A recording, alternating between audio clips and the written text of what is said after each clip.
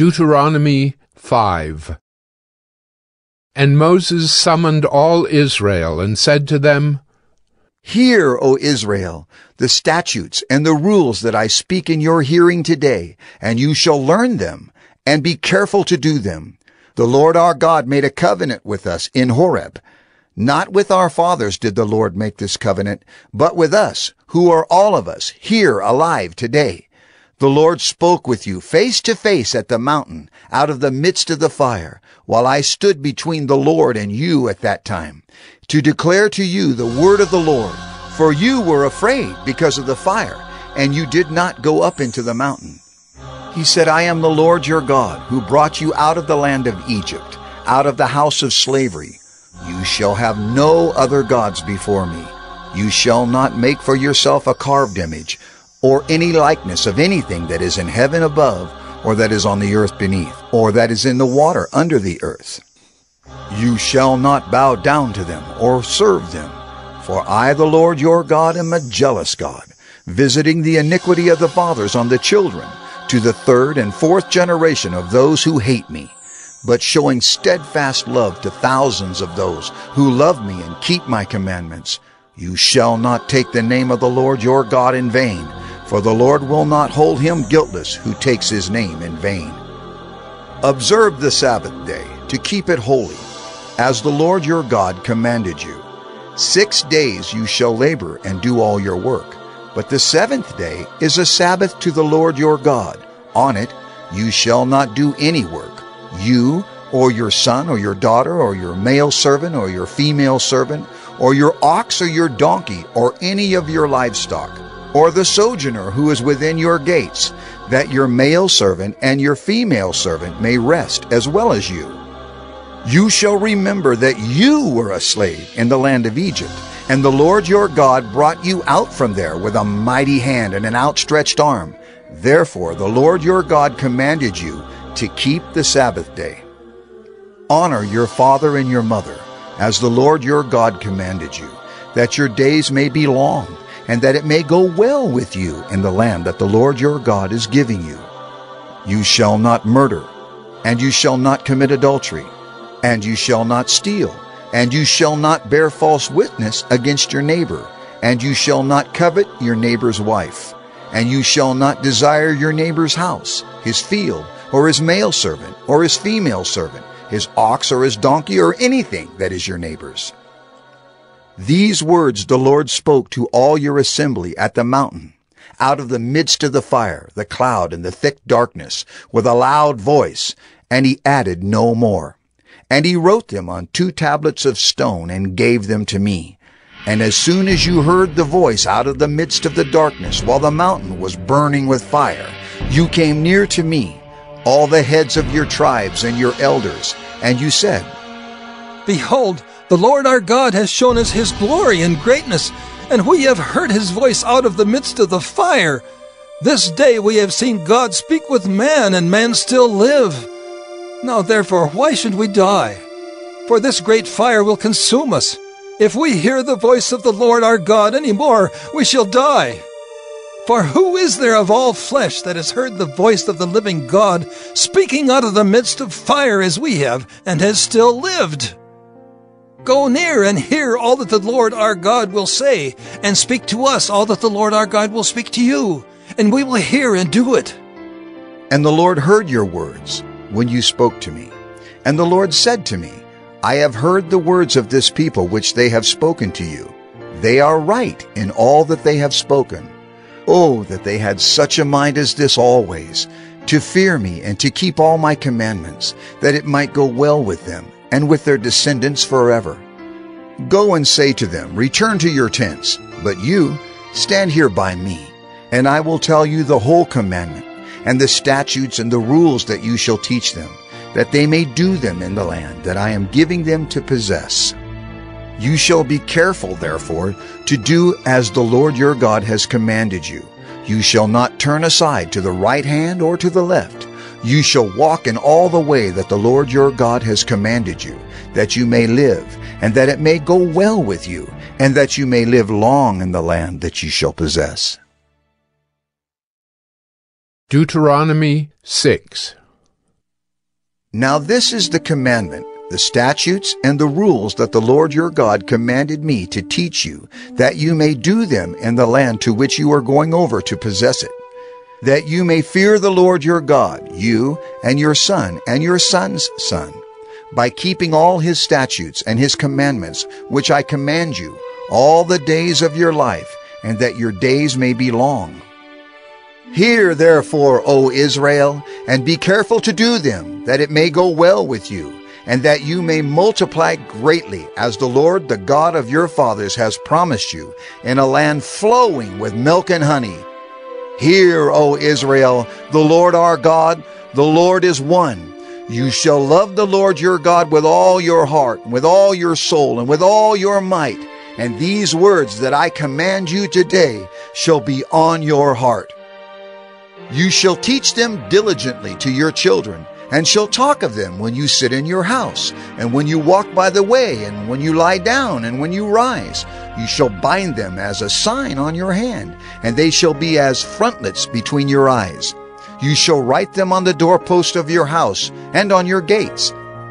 And when the Lord your God brings you into the land that he swore to your fathers, to Abraham, to Isaac, and to Jacob, to give you, with great and good cities that you did not build, and houses full of all good things that you did not fill, and cisterns that you did not dig, and vineyards and olive trees that you did not plant. And when you eat and are full, then take care lest you forget the Lord, who brought you out of the land of Egypt, out of the house of slavery. It is the Lord your God you shall fear.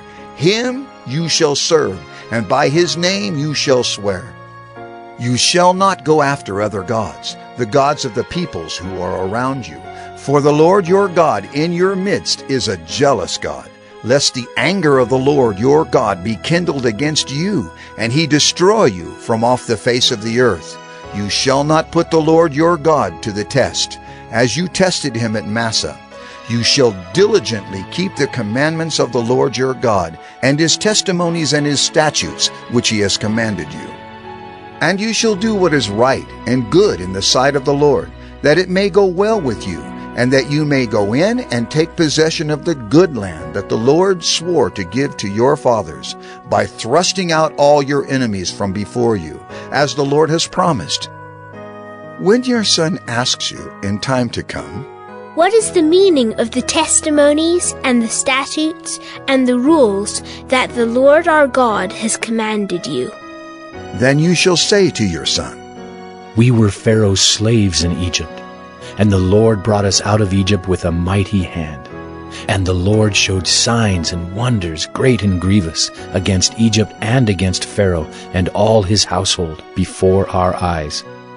And he brought us out from there, that he might bring us in and give us the land that he swore to give to our fathers. And the Lord commanded us to do all these statutes, to fear the Lord our God for our good always, that he might preserve us alive, as we are this day. And it will be righteousness for us if we are careful to do all this commandment before the Lord our God, as he has commanded us. Deuteronomy 7. When the Lord your God brings you into the land that you are entering to take possession of it, and clears away many nations before you, the Hittites, the Girgashites, the Amorites, the Canaanites, the Perizzites, the Hivites, and the Jebusites, 7 nations more numerous and mightier than yourselves. And when the Lord your God gives them over to you, and you defeat them, then you must devote them to complete destruction. You shall make no covenant with them, and show no mercy to them. You shall not intermarry with them, giving your daughters to their sons, or taking their daughters for your sons, for they would turn away your sons from following me, to serve other gods. Then the anger of the Lord would be kindled against you, and he would destroy you quickly. But thus shall you deal with them.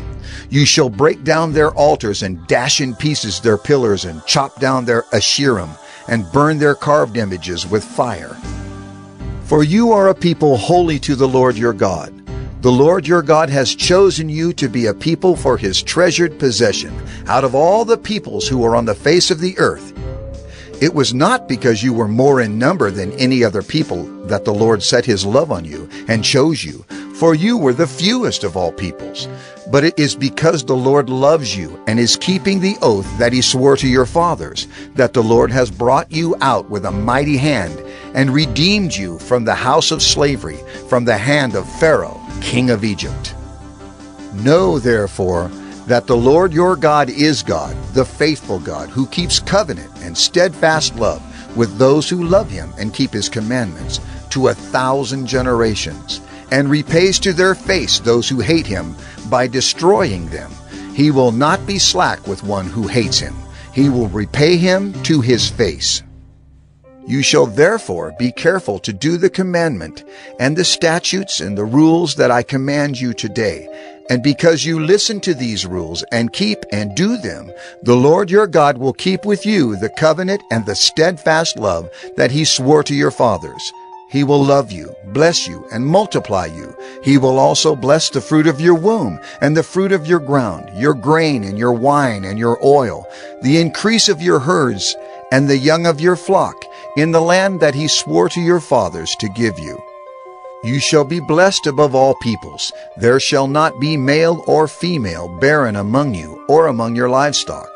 And the Lord will take away from you all sickness, and none of the evil diseases of Egypt, which you knew, will he inflict on you, but he will lay them on all who hate you.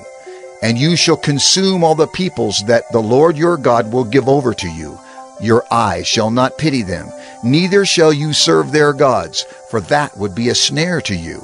If you say in your heart, "These nations are greater than I. How can I dispossess them?"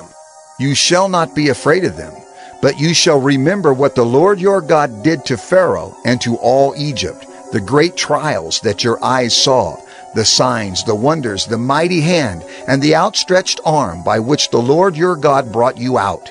So will the Lord your God do to all the peoples of whom you are afraid. Moreover, the Lord your God will send hornets among them, until those who are left and hide themselves from you are destroyed. You shall not be in dread of them, for the Lord your God is in your midst, a great and awesome God. The Lord your God will clear away these nations before you little by little. You may not make an end of them at once, lest the wild beasts grow too numerous for you. But the Lord your God will give them over to you, and throw them into great confusion until they are destroyed. And he will give their kings into your hand, and you shall make their name perish from under heaven. No one shall be able to stand against you until you have destroyed them. The carved images of their gods you shall burn with fire. You shall not covet the silver or the gold that is on them, or take it for yourselves, lest you be ensnared by it. For it is an abomination to the Lord your God. And you shall not bring an abominable thing into your house and become devoted to destruction like it. You shall utterly detest and abhor it, for it is devoted to destruction.